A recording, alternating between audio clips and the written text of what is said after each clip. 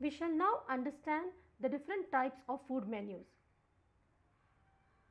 The first type of food menu is table d'hote menu. These are fixed priced menus with very few choices within the courses. A la carte menus.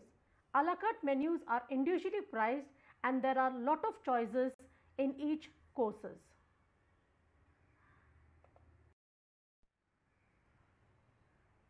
The adaptations of the table d'hote menus are used for banquets, buffets, coffee houses and cyclic menus.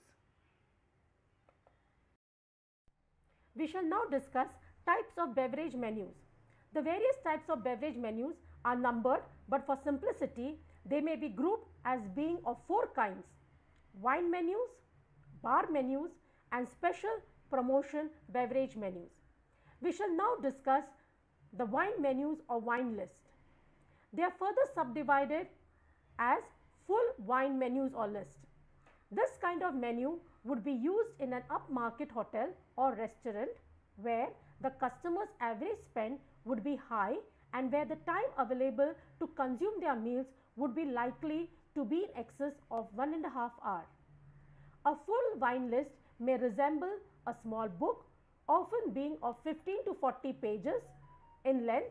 Because of the size and cost, it is often the practice to have the menu contained within a quality cover and to be of a loose leaf form so that the individual pages may be updated when required and replaced. Restricted wine menus or list. This kind of menu would be used in a middle type market operations where the demand for a full wine menu is very limited. It is also likely to be used when a highly skilled wine waiter is not required and where the waiting staff serve all food and beverages. The planning of a restricted wine menu is difficult and can be best be done by an analysis of previous wine sales. It is usual that this kind of menu would feature a few well-known branded wines with which the majority of customers can identify.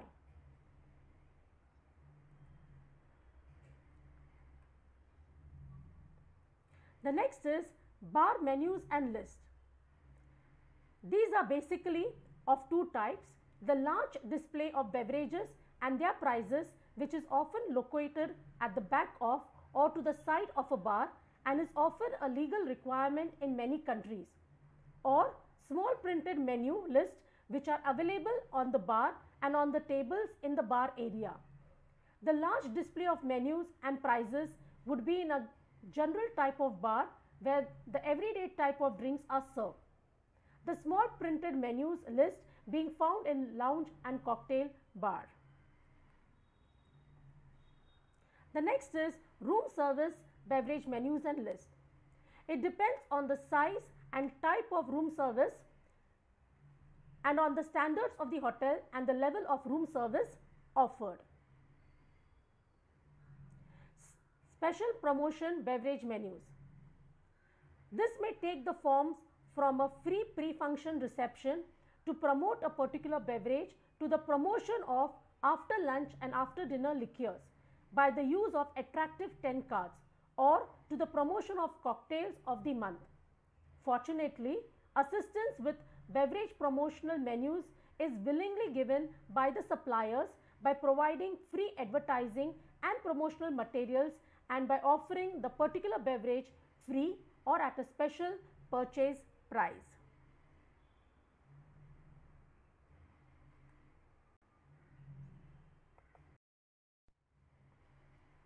In the upcoming slides, we shall be discussing the various methods of printing menu.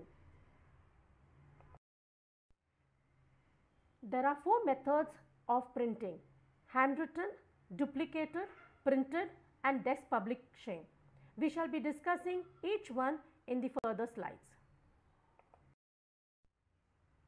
Handwritten menus should be clear to read as a printed menu.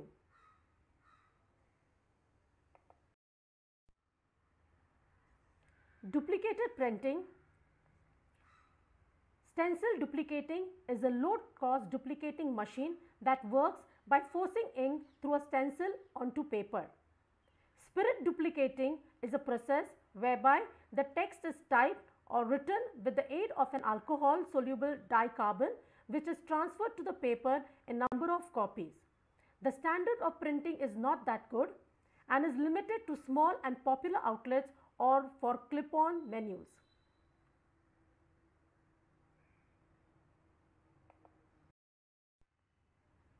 Printed menus are available in two forms, letterpress and offset litho.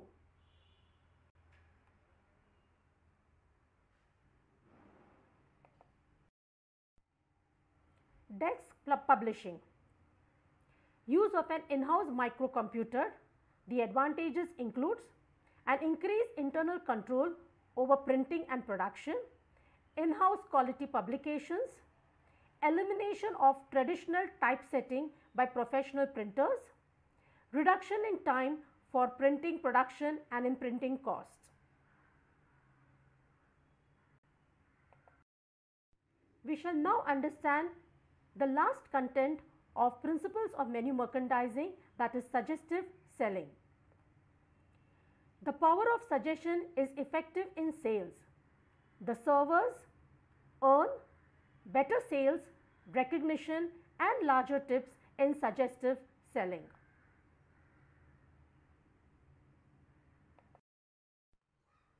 In upselling, upselling is the processing of selling rooms, food and beverage items with higher rates than originally planned by the guest.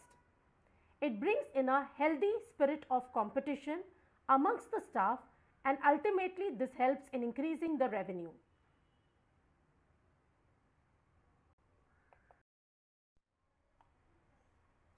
Following are the assignments that can be undertaken by students in order to practice menu merchandising, like designing menu merchandising for food and beverage service outlets like fast food outlets, coffee shop, specialty restaurants, special functions and events.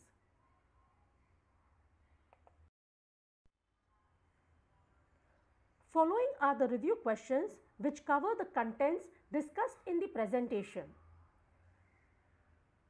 Justify that menu is described as a primary selling tool. What are the two main types of menu from which others are derived? Discuss three key factors in designing a menu layout.